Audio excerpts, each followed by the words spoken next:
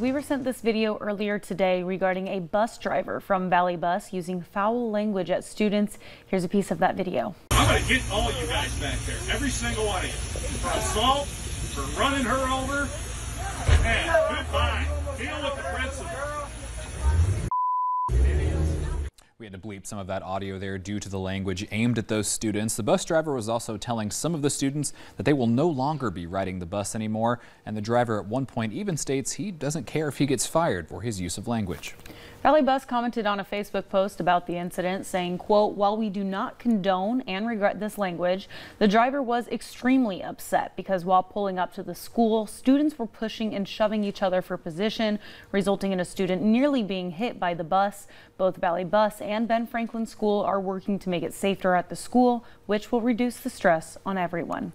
In a statement to Valley News Live, Valley Bus states they believe the language was inexcusable and regrettable, but the context of having a student nearly pushed in front of the bus and hit also needs to be understood as contributing to the tension felt by the driver. Fargo Public Schools also sent a comment to Valley News Live saying, quote, "Fargo Public Schools does not condone the language used by the bus driver and will be working with Valley Bus on the appropriate next steps regarding this incident."